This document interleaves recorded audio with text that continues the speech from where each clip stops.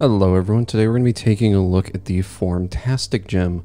We've mentioned this a couple times while we were using like Simple Form.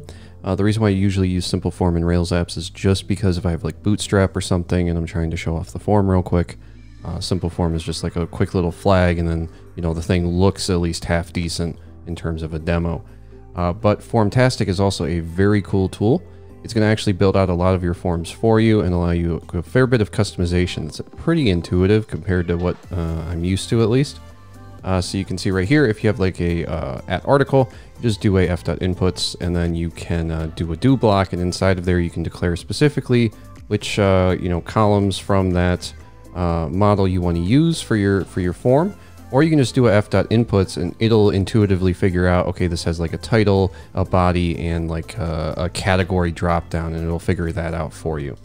So we're gonna go ahead and take a look at this. And to do this demo, I actually just have a bunch of ChatGPT code, which is pretty neat. I did test it, it is working, so that's always a good sign. So we'll just go ahead and we'll get started from there.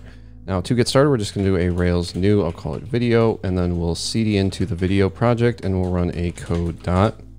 Just going to run all those at once so that we can get this out of the way. Now the general setup here is going to be pretty similar to what you would normally do with like Simple Form.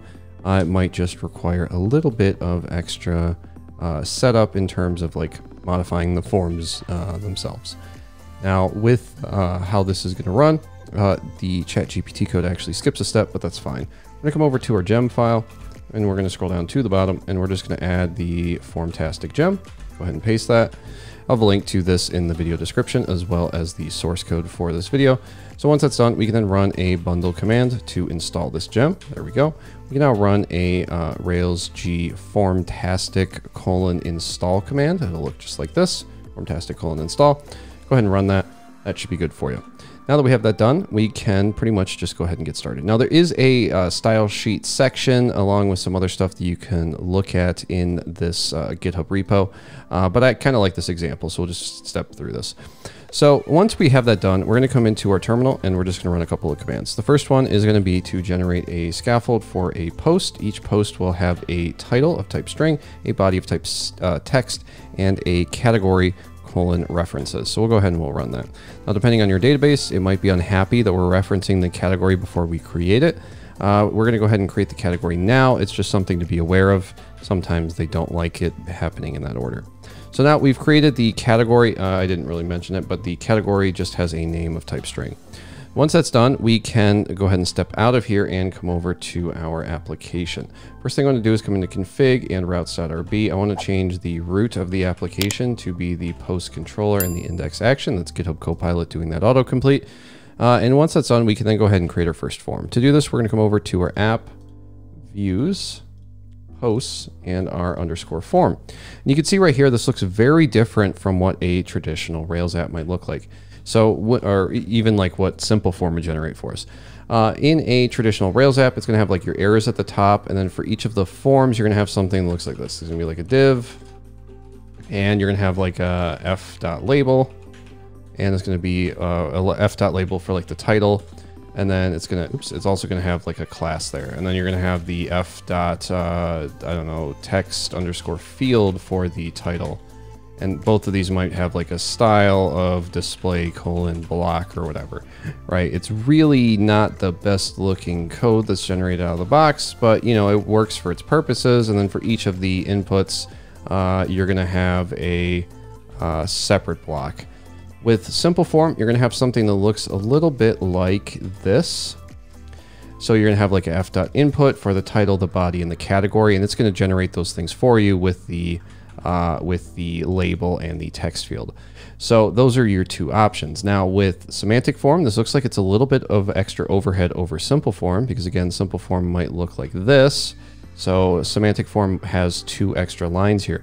But what's really neat is we can actually just get rid of this and get rid of this, and we can just say, I want a f.inputs. So I'm going to leave it like the way it was generated, something like this. And we're going to come over here. We're going to start our server with a Rails S. We're going to come over to localhost port 3000. We'll run our migrations. We'll click new post. And you can see here, this is what the form looks like out of the box. Again, it's pretty basic. That's fine though. And you can see here we have the title, the body, and the category. Now we don't have a category yet, so I'm going to come over to localhost port 3000.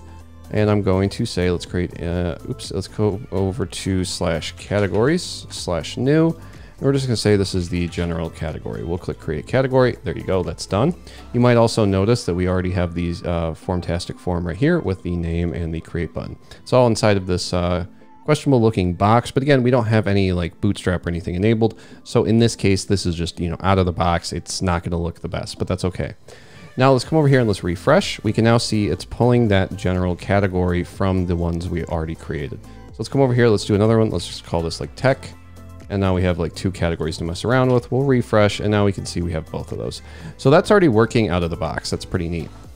What I want to do now is take a look at this and say, all right, we have our f.inputs here. Let's get rid of the body maybe, and then we'll refresh. And now you can see we have the title and the category. So it's pretty easy to modify this, but what happens if you don't want to modify the f.inputs? Well, you can just come out here and that gets rid of your little box. Now you just have this, set of, I guess, LIs or whatever this is, where you just have your list items in a bulleted list, right? Yeah, it looks like it's an LI. So that's pretty cool. But now what I want to do is come over here and let's take the title and the category out of here. So if we refresh now, we'll see there's just nothing there. It's just the empty box because it's a do block. But what we can actually do is we can get rid of this end and get rid of this do block. And you can see here, because it knows what's in this post, it knows the post has a category, a title, and a body. Now, it's not going to grab these in the correct order necessarily. So if you want to order these differently, you might want to come back here and have the inputs for each one. But if you just try it and you do it like this and you say, okay, that's good enough for whatever I'm doing, this is a really fast way to prototype your stuff, right? Like you can even, I think you can come in and say, we don't want to do this block right here. We just want to have a f.actions because it knows that one of the actions is going to be to create the thing, right?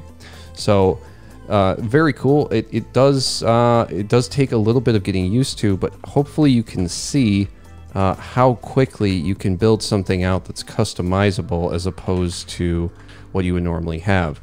And you can even come in here and you can say, okay, well, I like this category right here, but I kind of want to customize it a bit. So I like having the body and the title, but for the category, I want to have something where I say category, the collection is category.all, and the prompt is select a category.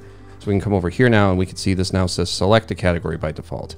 So you can very quickly prototype some of this stuff out, which is a little bit more difficult when you're trying to use other, form helpers. Mostly because they handle the magic in a slightly different way, while here a lot of it, it's built in and then also pretty flexible. And you can see the examples they have here. They do have examples for like nested posts if you need to do that, where you have like an author and a post. They have options for, pretty much everything in here. There is even a section that I noticed that covers the auto grow for text areas if you wanted to have your text area auto grow. We've covered this before with the Stimulus Components website, where if we click on get started, we can come down here to the text area auto grow and click see demo. If you're not familiar, Stimulus Components has a whole bunch of small little JavaScript you can import and use in a stimulus controller, which adds additional functionality for like drop downs or color pickers and stuff like that. But in the case of the auto grow right here, you can see if we grab this and we paste, it will automatically resize the text area, which doesn't work by default in a generic like HTML text area. But yeah, there's a whole bunch of stuff in here to take a look at. I can't really do it justice and cover it all. I just wanted to give like a very high level overview here.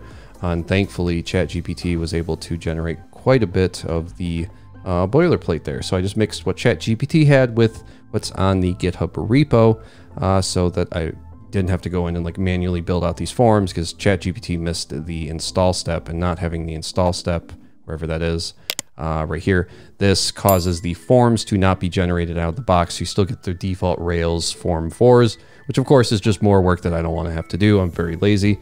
That's why I use Ruby on Rails, because it does all the work for me.